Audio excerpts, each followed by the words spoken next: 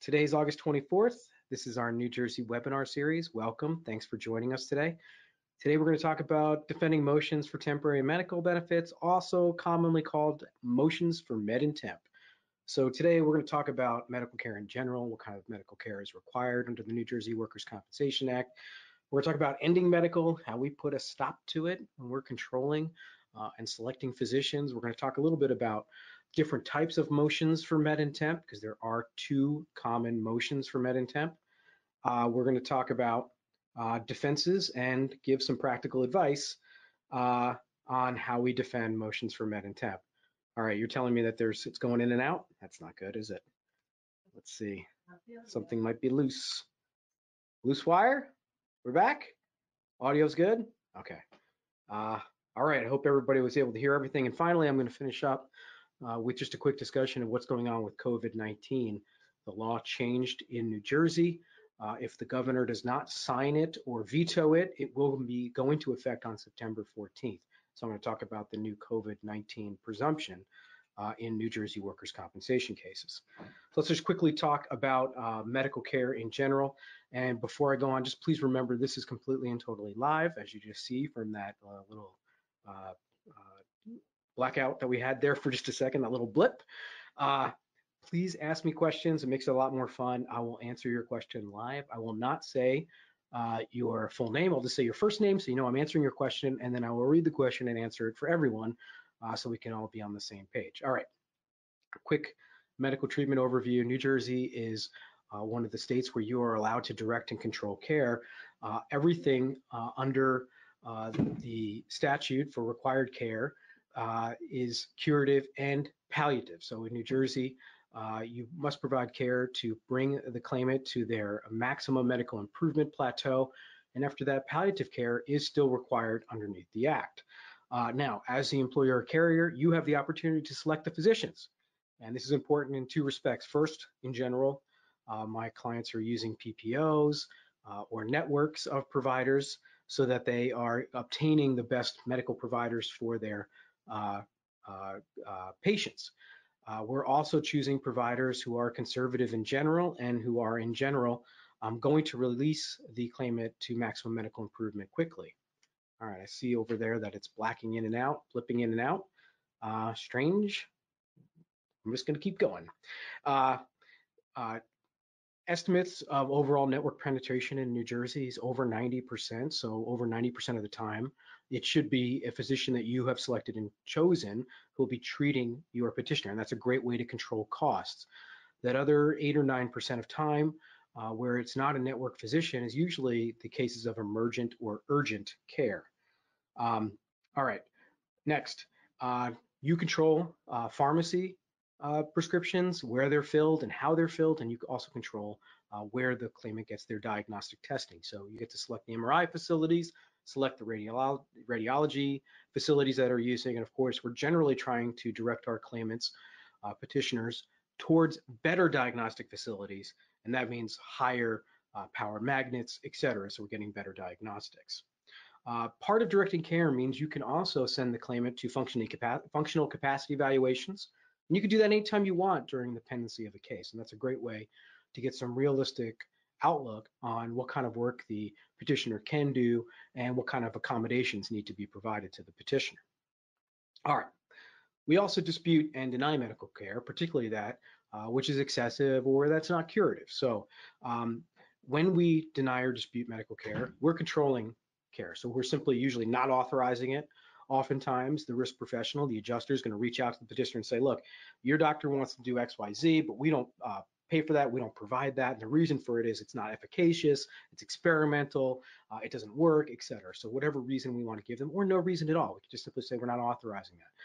Examples of the types of authorizations that get withheld are things like unnecessary multiple surgeries, exploratory surgeries, things like manipulation under anesthesia, things like multiple diagnostics. That third MRI is probably not going to tell you anything different from the second MRI, that type of thing. Now, the petitioner has no right to sue us for denying or disputing medical care or challenging us. Their only way that they can challenge us is by filing a motion within the New Jersey workers' compensation system. And that motion is called the motion for temporary and medical benefits. And it's essentially the claimant coming forward and saying, like, I need this care. I'm being denied this care, and judge, you should provide it to me. Now, the motion can also be for the withholding of temporary disability benefits. However, those are not really ripe and shouldn't really be heard in workers' compensation court. And generally speaking, a motion that's only seeking disability benefits, saying I'm done with care, but I'm still temporarily disabled, usually that will be resolved or held to the end of the case, and will get resolved at the same time that the overall permanent residual disability, if there is any, is resolved. All right, why do we care about the ability of the claimant to file a motion asking the judge of compensation to intervene in the case and direct us to provide specific care that the claimant is seeking? Well, first, we're going to lose medical control. And this is the worst and most dangerous aspect of a motion for med and temp. And by the way, I've seen very abusive motions for med and temp. I've seen motions filed for things like we're not filling a prescription fast enough. Petitioner's attorney saying, oh, it's been 3 days and the prescription hasn't been filled. Therefore, I'm filing a motion for med and temp. So doing things on purpose so that they can gain the upper hand in the case. Once they start controlling medical care, picking doctors, picking the types of treatments that the petitioner is going to get, obviously they're now in the driver's seat, and they're going to drive that medical up as high as they can, because our compensation system, we're not talking about treatment anymore, now we're talking about the way the petitioner is awarded a permanent residual disability benefit. It generally is just awarding them a benefit for the amount of treatment that they've undergone. In New Jersey, the concept of permanent residual disability or permanent partial disability is very divorced from the idea of any actual functional limitation on the petitioner. It's just really how much care they got and how much time they were out of work. So loss of medical control will significantly increase our exposure in a case. Dangerous. Next, petitioner's attorney gets paid an attorney's fee for the value of any additional lost time benefits or medical care that they win for the petitioner. So that's dangerous. And that is the incentive for petitioner's attorneys, by the way, to file these motions for med and temp, because, hey, they're looking at this and saying, hey, there's an opportunity here for me to get a fee during the case. So that's what they're doing. Now, how do they file a motion, or what are the parts of a motion? Really, the motions all have to have the same requirements, and the burden is on the petitioner bringing the motion to show that they have satisfied the requirements of the rules and filed a motion which meets those requirements. So the first one is there has to be some sort of notice. The notice, by the way, is not standardized, although the workers' compensation courts have published a standard motion. But the notice puts all the parties on notice that, hey, by the way, I'm filing a motion. And if you don't do anything, respondent, it's going to be granted. Second part is an affidavit. Now, the affidavit is very clear as to what it has to state. It has to state that A, the petitioner is seeking some additional medical care. B, that the carrier or respondent or employer was asked to provide that care and refused to do it. And C, that if the petitioner doesn't get that medical care, they're going to be worse off. So that the care has to be curative. It has to be something that's going to actually cure, help, soothe, diminish, or palliate the petitioner's complaints. There has to be an included medical report, and these can be pretty net, actually, but there needs to be some medical report in there from some doctor saying, I want to do X, and that could be, by the way, diagnostic, that could be physical therapy, that could be surgery, it could be anything, really, but there needs to be a note in there from a doctor saying, I want to provide X care. Those are the parts of the motion that have to be brought. Now, the procedure on a motion for med and temp. First, the motion's filed. Within 21 days, we have to respond and file an answer.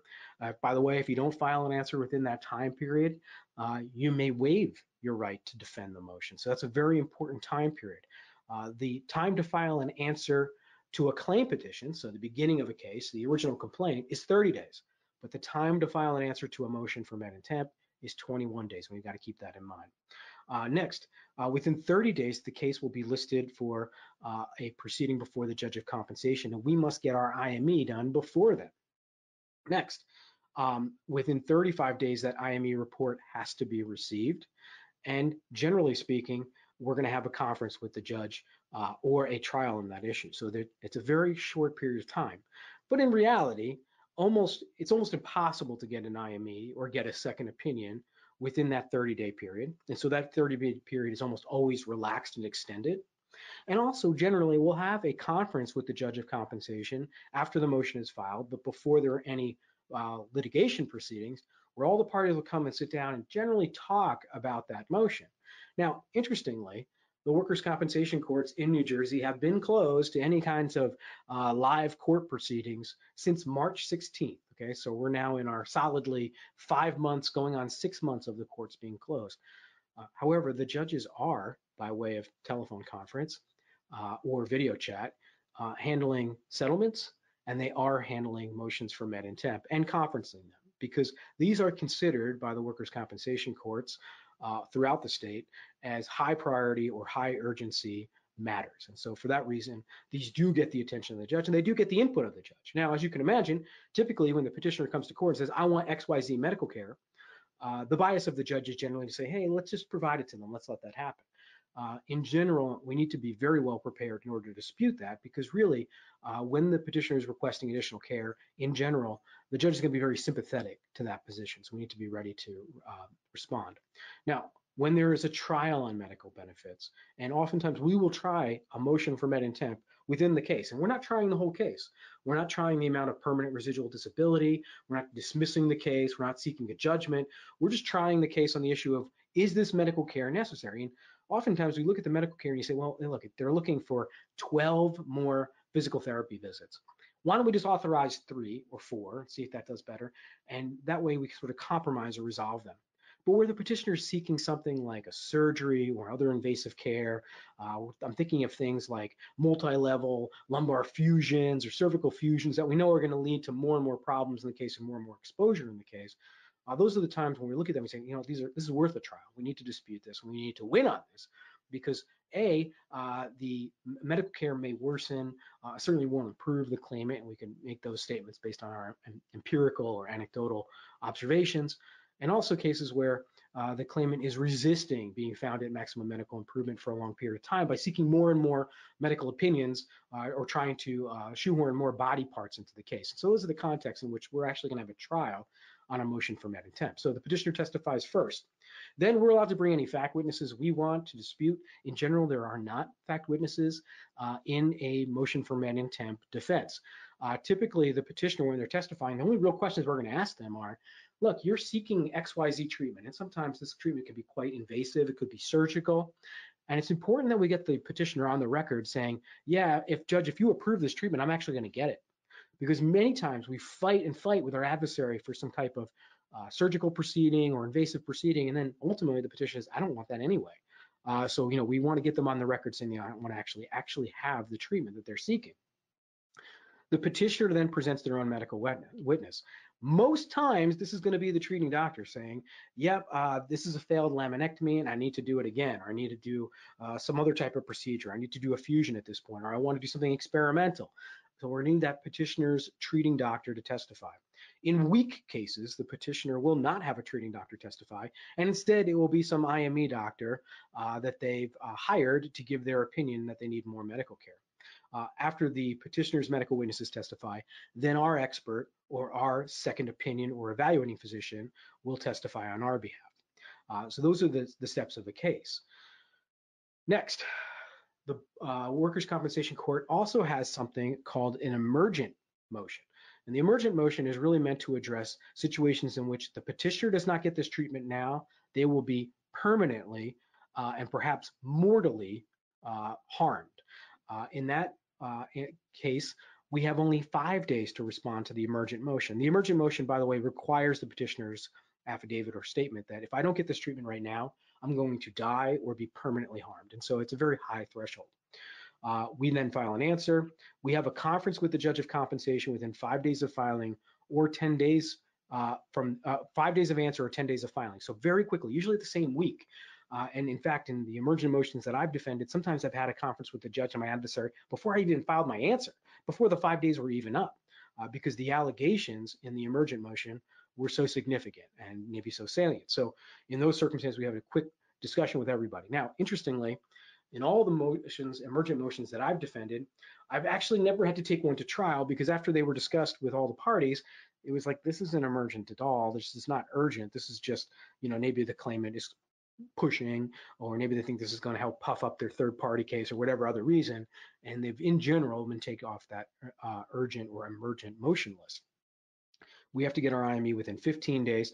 And then the case is set down for something called a continuous trial. And what a continuous trial just means is all the witnesses testify on the same day or on successive days, one day right after the other, which is a real nightmare in terms of scheduling people for trial testimony. In general, trials in New Jersey workers' compensation courts are non-continuous, which means that they fall on 21-day cycles. So it's very easy to forecast into the future the days of all the witnesses are going to testify. It's a little easier to organize your witnesses in a non-continuous trial. So the emergent motion procedure is really meant to get to the heart of these cases in which the claimant needs urgent care, where it's being denied and their life's in danger. In general, this is a tiny percentage of the motions that we actually defend. It's probably 1% of them that we are defending right now. So really not a big impact of this emergent motion procedure.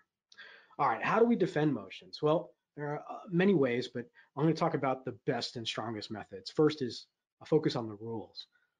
There are significant rules around motions for met in temp, and those rules are very demanding as to what the petitioner has to show on their own papers. They have to show A, that their treating doctor or a doctor is recommending a specific treatment, B, that they requested that treatment from someone, C, that it was denied, and then D, that they need it, that it's actually curative, that's going to actually help or heal them or palliate them in some way. So oftentimes we're holding them to the rules and we're saying, look, first of all, you never requested it from us.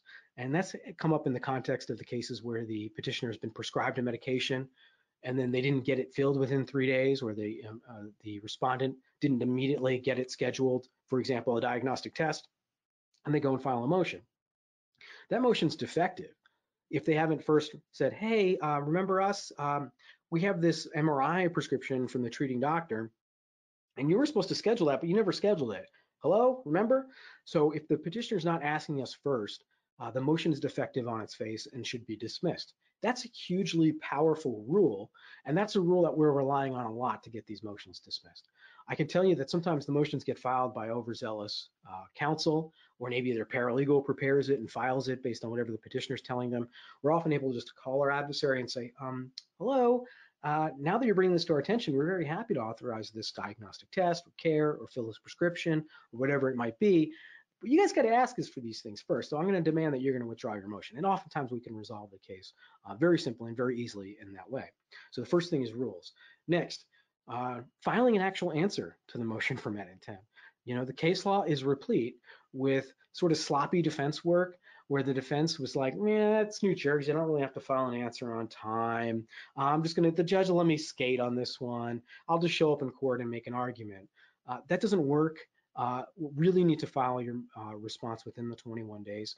Oftentimes you don't have enough information to file a valid response or a full response. And what I mean by that is, the petitioner is asking for some medical care, and we're not really certain, was it even provided? Was it requested? Did they request it of us first? We still have a little bit of investigation or determination to make. And our first stop will be to file something in court, just basically saying, hey, we're raising all defenses while we investigate this motion. Judge, give us a chance to sort of look into this. I think that's a fair thing to do, particularly motions now, they're filed electronically, so they just show up in your email. And we want to make sure these things don't slip through the net. So very important that some type of answer is filed, even if it's sort of like a holding, vague answer, just so that you have the opportunity to raise your defenses later. Next, presenting proofs is important, and don't forget you have the opportunity to present proofs. I've got cases in which the petitioner is demanding XYZ, very invasive care, or some sort of sophisticated cutting edge therapies that maybe are not, they're sort of semi-experimental, or where the petitioner is claiming that they're totally disabled and they need this treatment. Well, just remember, you have the opportunity to refute all of those claims and any of the claims. And also you can refute the way that the petitioner is presenting to their treating physician, particularly if you've got video of the claimant going about their activities of daily living with really no obvious impairments. That might be an opportunity to bring that video forward and rely on that. So don't forget, you have fact defenses in a motion for met in temp. It's not just, my doctor asked for this, now I get it. It's, well, you're seeking something that we've decided not to authorize or maybe exceeds the boundaries of normal medical course. And so we're going to really challenge whether this is necessary or not. always go back to those basics. When did they request this care from us? Who was it requested of? And if the answer is they haven't done that, the motion is defective on its face. The Benson standard. Don't forget about this as well. There's case law in New Jersey that says where the petitioner goes out and gets medical care on their own. Let's say they don't file a motion. They just go and they decide, I'm going to get this treatment that I saw advertised on TV. We don't have to pay for that treatment. We don't have to authorize it, or we're not responsible for it unless it actually improves the petitioner's medical picture. And so that's really meant to diminish the petitioner going out and just getting all sorts of crazy kooky defenses or kooky medical treatments. Now, Benson doesn't apply where it would be futile for the petitioner to ask us first for authorization for that medical care. And what I mean by that is, they're bleeding.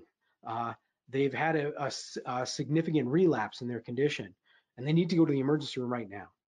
Well, they don't need to ask us for permission first. Go take care of that medical emergency first. So if it would be futile to ask us to authorize this medical care in advance, even if it doesn't heal them, it may be still permissible, and we may still be liable for it as the employer carrier in the case where it would have been futile to ask for it from us in advance, because they couldn't, because it's emergent, which again, I think makes sense.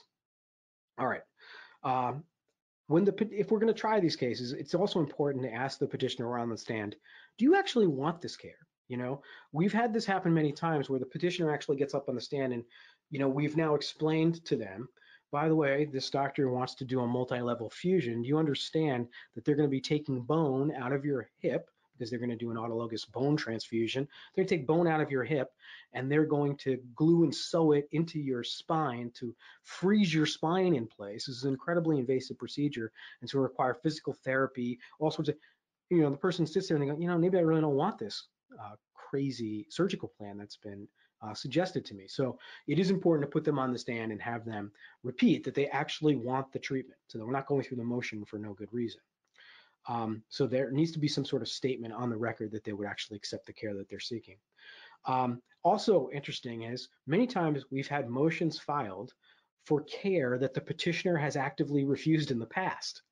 And I think we're getting into a situation where you have overzealous opposing counsel who they're seeing this care being recommended multiple times and never being authorized, and saying, oh wait, I'm filing a motion now because I'm going to get money for this. Maybe it's because your own petitioner has refused to undergo that care because they don't want that kind of invasive care. All right. Last thing I'm going to suggest here about defending motions is, in general, it is inappropriate for a motion to be filed and treated with a high level of urgency when the only thing it's seeking is payment of temporary disability benefits. Really, those issues should be resolved at the end of the case. All right. What happens after an order is entered? So let's say there's been a motion for med and temp filed, it's been fully litigated, and we have not prevailed. The judge has decided, nope, I'm going to approve this medical care. First, you have the right to appeal that decision. It's appealable as of right, and you can appeal it right then and there. And the reason it's appealable is because money is moving and something's changing. There is no stay on that level of appeal. That first level of appeal in New Jersey goes to Superior Court, Third Department of the Appellate Division. So, you're going right to the Appellate Division, and you're not going to get a stay. So there's no tactical reason to file an appeal unless you think the judge is really wrong. So it is appealable, but in general, you need to be thoughtful about it because there is no stay on litigation. When the order is entered, we always have to pay a lot of attention to the specific wording of the order. And I'll tell you how we get in trouble on these. And I've seen clients get in trouble on these, and I've seen attorneys get in trouble on these. Where the order gets entered, let's say the petitioner files a motion and says, I want 12 more weeks of physical therapy. Okay. We try the issue and we don't prevail. The judge says, all right, I'm ordering the 12 weeks of physical therapy. Don't let some sloppy language get into that order that says something like medical care as per Dr. So-and-so until MMI, or medical care as per Dr. So-and-so. Because what you have done there is you haven't just approved the 12 weeks, or you haven't just lost on the 12 weeks of physical therapy. You've actually now lost medical control of the case, and anything Dr. So-and-so, who maybe right now is saying I need 12 more weeks of physical therapy, anything they say going forward is now going to be relied upon by the petitioner as part of the motion order, and our right to refuse to authorize or dispute that care may be lost. But even more troubling, instead of paying an attorney's fee based on the cost of that 12 weeks of physical therapy, you're not going to pay an attorney's fee on any medical care that happens after that order. So be very careful with that. And that's why I say in those orders, be careful about anything that says any follow-on treatment is recommended. When we argue a motion for med and temp, we should be arguing that this is for a very specific treatment. There's a specific treatment course, Judge, that this claimant is seeking, not this specific treatment plus anything else that follows afterwards. If you allow them to say something like, respondent will authorize and provide laminectomy, comma, plus any necessary follow-on care, you've just greatly expanded your exposure for attorney's fees in that case. So that's something to be very worried about.